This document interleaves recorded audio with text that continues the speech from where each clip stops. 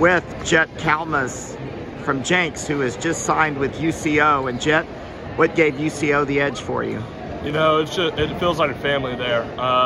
Coaching staff's amazing. My official visit went great. I got to meet some of the teammates, some of my future teammates and players there, and it just felt like home there.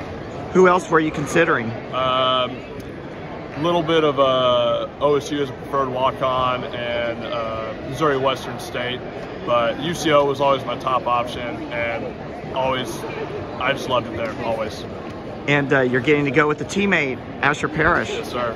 Is that going to be extra yes, fun? Yes, sir. You know, those Jenks boys, you know, getting to play with one going into college is also really cool. So looking forward to that. UCO is doing pretty good in the linebacker department from around here, also getting Hank Puckett from Bixby. Is that pretty exciting yes, for sir. you? Me and him have been talking about it actually, and we're really excited to play with each other, and really excited to, you know, get on the field and be able to compete during the season and be able to have a great year at UCO. Considering how far you've come from the injury a year or so ago, how does this feel on signing day to realize the dream?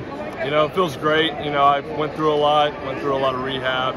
Had to come back through a pretty nasty injury, and it feels good to know all my hard work's paid off, and it's a great feeling to finally sign at a great school.